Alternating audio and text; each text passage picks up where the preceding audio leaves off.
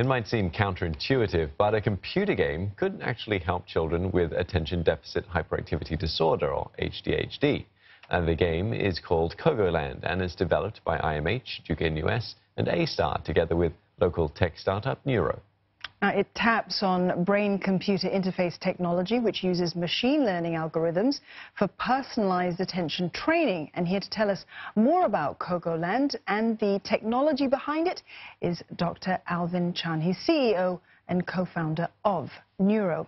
Welcome, Doctor. It's good to have you here in the studios today. So for a start, why a computer game to treat ADHD?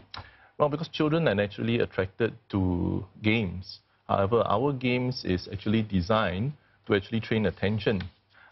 We also have to be careful and mindful because we don't want children to be playing games too much, obviously. So our games actually are locked down. What that means is that they have a training program where they need to train for 20 minutes, 3 times a week for about 24 sessions.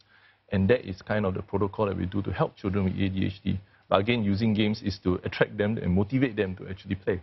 Okay, well, we had a story earlier this evening about how too much screen time can be detrimental to young children, especially.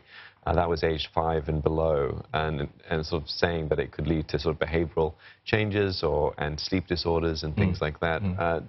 Just sort of put us in context as how this, I mean, this is a very different thing, isn't it? This is a very targeted, very specific thing. Correct. So this is targeted at children with ADHD, and again, it's designed for attention training. Unlike your other normal kind of games where you're playing, say, shooting someone, you know, that kind of usual games, this is specifically designed with training in mind.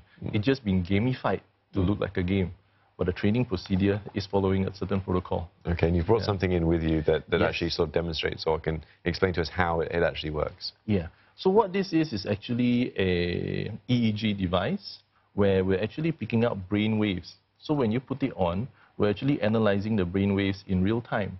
And what that does is, with machine learning algorithms, we're able to tell that you're paying attention. We're able to tell if you're relaxed. So with reference to children with ADHD, we can tell if they're paying attention. So tell us a little bit more about how it's different from other sort of brain training games, though. You mentioned a little bit about it just now, but specifically, I mean, I know that you were saying that it's targeted, but in what way?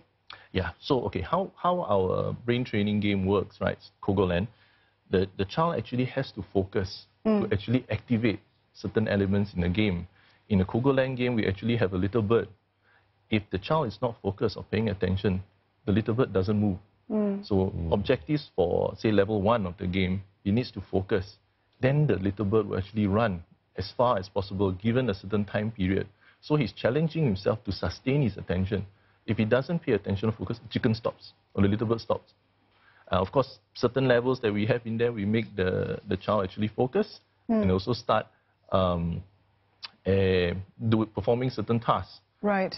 So we can see the game just sort of playing out on the screens now. This is how it works then? So this is actually all powered, the movement of the chicken is powered by the concentration of the user? Exactly, yes. Okay, so so you can't really, as soon as you stop concentrating, the game stops. Yes, the little bird there will stop. So here what you see is the gameplay here is actually getting the child to actually pick the right fruits. Yes. So apart from paying attention, he's also need to be selective at what he's picking. Okay, and how does this training then relate back to real life and enhancing a person with ADHD's quality of life in terms of, you know, what he's able to do with his tasks? Yeah, so actually this technology and the game clinical trials, randomized clinical trials have been done by actually IMH, Duke-NUS and A STAR.